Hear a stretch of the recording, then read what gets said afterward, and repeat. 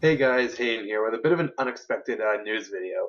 So this could be something, this could be nothing, but let's get into it. So Octo Girl here, she's a Splatoon hacker, and she uncovered something. Or she was having a discussion with someone who was, I guess, data mining the Nintendo eShop. I don't know if you would call it data mining the eShop, but they found an icon. Hang on, let me scroll. So this is the conversation here. Let me zoom in.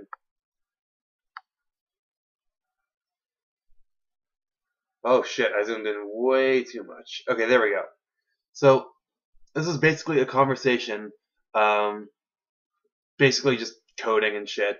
But at the end of the day, they found a Twilight Princess logo on the Nintendo Wii U eShop.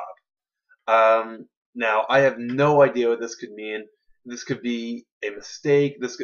So if you go back to when they were doing Wind Waker HD, they were actually they were in the process of making Wind Waker HD. This is like early on in development. They were trying to convert other Zelda games into HD just as kind of tests, and now and Twilight Princess was one of those games.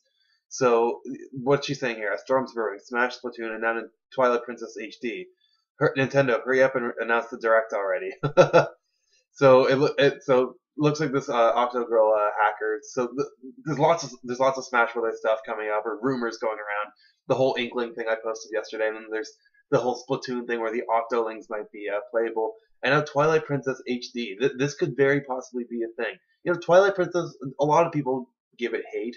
I actually enjoyed the game. It's by no means my favorite Zelda game, but definitely a Zelda game that I thoroughly enjoyed. I really liked the darker theme.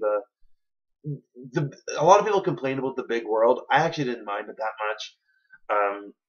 Maybe this is just a straight up re-release like they did with Mario Galaxy, the Metroid Prime trilogy, and Punch Out. But hey, who knows? Maybe this could be a Twilight Princess HD release.